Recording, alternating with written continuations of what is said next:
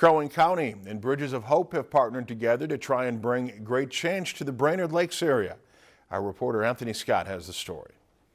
Crow Wing County is facing their health and social issues within their neighborhoods head-on by building a self-healing community. Crow Wing County has been trying for a really long time to solve a lot of social issues related to child protection, substance abuse, mental health, and we know that we can't do it all on our own. So the county reached out to Bridges of Hope, and together they came up with a self-healing community model. This model really started in the state of Washington in several counties in Washington in the 1990s, and based on that, the communities there started to see some amazing outcomes for health. The model forces conversations to happen between people to really find out what is going on in the communities. This model actually gets into the community to ask the community what it is that they need, as opposed to us coming in telling them what they need.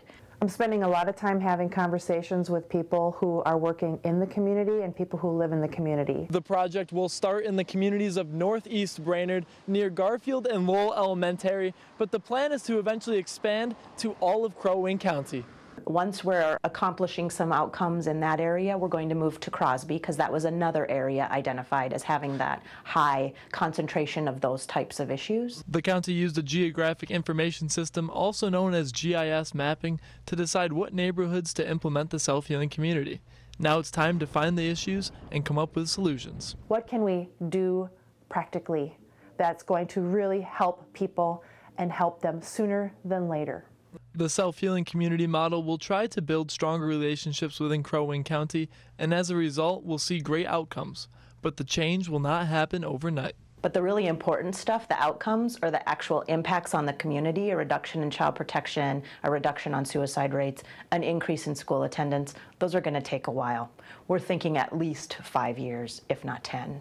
The project is still at the beginning stages of talking to community members and finding out what issues people are really dealing with. But Crow Wing County hopes to see vast improvements within the community in the next several years. Reporting from Brainerd, Anthony Scott, Lakeland News. To learn more information on the Self-Healing Community Check, you can check out this story on our website at lptv.org/news. If you enjoyed this segment of Lakeland News, please consider making a tax-deductible contribution to Lakeland PBS.